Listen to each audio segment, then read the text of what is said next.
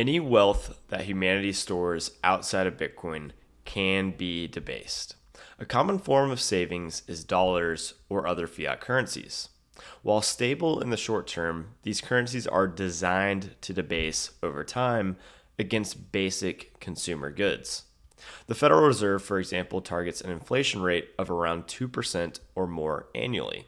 This 2% rate is not the growth rate in the supply of dollars directly. In the US, the long-term growth rate in the supply of dollars in checking and savings accounts is actually around 7%. This 2% inflation target is simply the inflation rate against a basket of consumer goods. And these basic consumer goods, well, we're only becoming significantly more productive at producing them. So not only is your dollar getting devalued, but it's getting devalued against some of the easiest things to produce. For example, in farming in 1930, one American farmer could feed only 4 people. By the 2010s, one farmer was feeding 155 people. In data storage, to record 1 gigabyte worth of data with clay tablets, it would take 1 million days. To record 1 gigabyte today on a SSD hard drive, it would take less than a second. In the oil industry in the 1860s, one employee produced 0.3 barrels of oil per day. Now one employee produces 100 barrels of oil per day. In the lumber industry from 1900 to 2017, lumber production increased by roughly 6x per employee. So as you'll notice, the dollar is designed to lose value against those very goods that we are capable of producing at a faster and faster rate, including shelter, food, and energy. And these happen to be 3 of the 4 largest expenditure categories in the Consumer Price Index. And the capability to produce these consumer goods is not slowing down. AI, robotics, and other new technologies will only accelerate human productivity, meaning even more dollars may need to be created just to maintain the 2% inflation target. But of course, who holds actual dollars? Smart investors hold bonds. It's a $300 trillion market. And these bonds are simply promises for a fixed amount of future dollars. Now, bonds do typically offer positive nominal yields to account for the duration of the loan and risk. But these positive yields come with counterparty risk of the borrower. Will the business of the borrower fail? Will the business or the government borrower default? Will the government borrower pay you back with printed money? Will inflation be higher than you expected?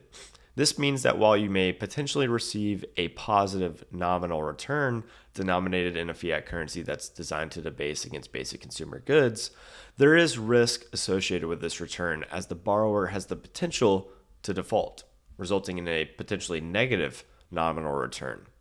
In addition, globally accessible free markets trend to maximum efficiency, which means in the long run, the potential for excess profit or alpha from bonds trends towards zero due to the competitive nature of free markets.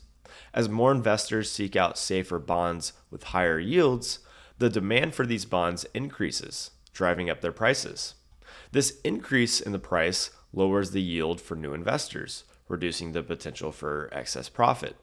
Over time, as more investors enter the market and information becomes more accessible and accurately reflected in bond prices, the opportunity for above average returns declines.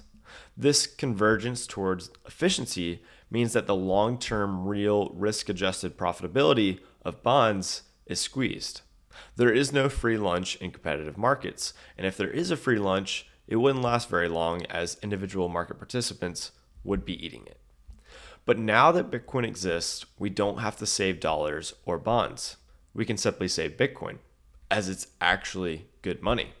The free market is capable of producing exponentially more food, lumber, energy, and basic consumer goods, and even T-bills. However, Bitcoin is the only monetary asset that the free market cannot create more of. No matter how much time or energy is spent, there will never be more than 21 million Bitcoin. Buy and save Bitcoin. There is no second best. If you like this video, go read my full 37-page report titled Your Wealth is Melting. And you can check it out using the link below. Thanks for watching, everyone, and see you next time.